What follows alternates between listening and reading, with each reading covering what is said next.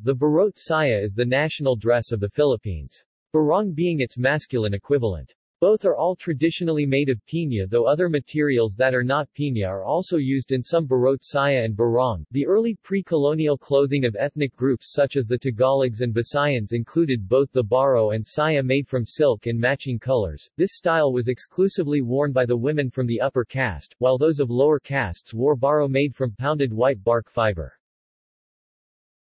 Tribes whose traditional attire closely resembles more ancient styles include the Tumandic of Panay, the only Visayan people who were not Hispanized, various Moro peoples, and the indigenous Lumad tribes in the interior of Mindanao. Maria Clara gown and turno emerged from Baro't saya. Gallery.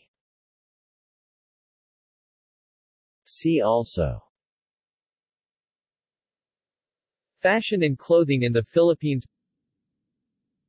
Barong Tagalog, Maria Clara gown. References.